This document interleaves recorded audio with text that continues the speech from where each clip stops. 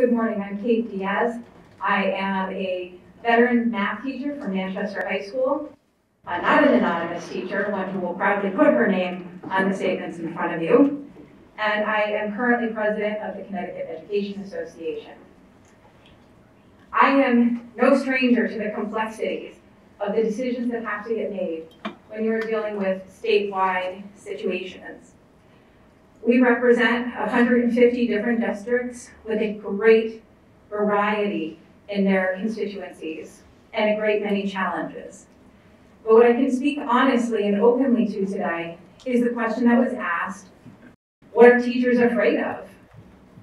As probably one of the only people in the room that spent a year teaching with a mask, with students, spending a lot of time and energy, both in person, online, with students while they were dealing with all of the issues. Sitting with my colleagues as we worry about what does the future look like. I can tell you that what teachers are thinking about is how to keep schools open. They're thinking, how do I continue to provide as much as I possibly can? And to vilify that concern, I think, is a problem. Our teachers have bent over backwards to do everything they can in the last 2 years to provide compassionate and caring and love to their students. And now as we kind of turn a corner, we've gone through a really difficult surge that was frightening. But when teachers showed up, they were there. They showed up every day, they got COVID, they quarantined, and they cared for their students all the way through. No one would be happier to say this is over than a group of teachers. But alas, it's not over. My teachers work in buildings that are not properly ventilated. They don't have the beautiful vents that we have in this room to suck air upwards. It's a very real working condition that we take for granted when we sit in this space, but doesn't exist in my teaching spaces. Teachers have to open their windows for ventilation, which when it's negative degrees is a bad idea. So I ask you to think about where the teachers are at. They're sitting in spaces of primarily unvaccinated individuals in poorly ventilated areas, doing the very best that they can to get through an unprecedented situation. So I'd ask that you consider to maintain this mandate for just a little longer. I don't want to see this in perpetuity. None of us do. We look forward to the days where our positivity rates are low and our vaccination rates are high when we're dealing with students. That's just not where we are today.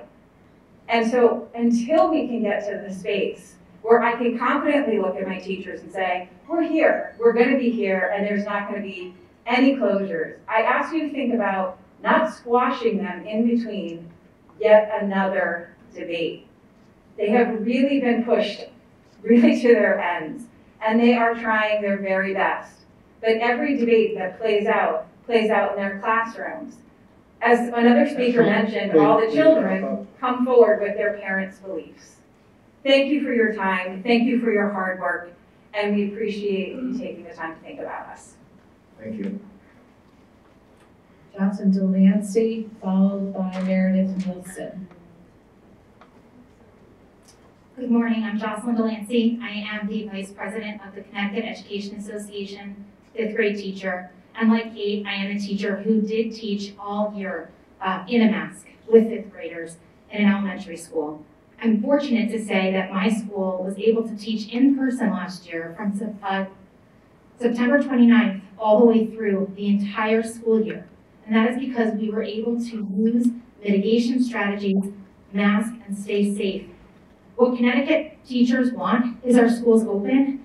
We want to be able to be safe and care compassionately for our students.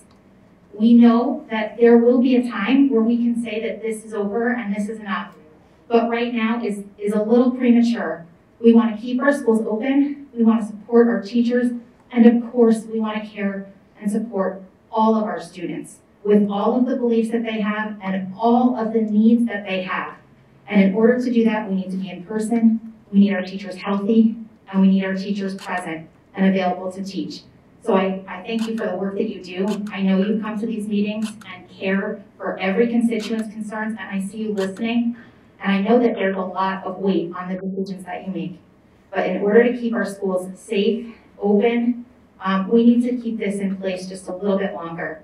And then as we continue forward, we need to consider the things that will continue to keep our students safe, like indoor air quality and making sure that we have highly sophisticated and caring educators in our classrooms. I thank you for your care and your concern, and thank you for listening to us today.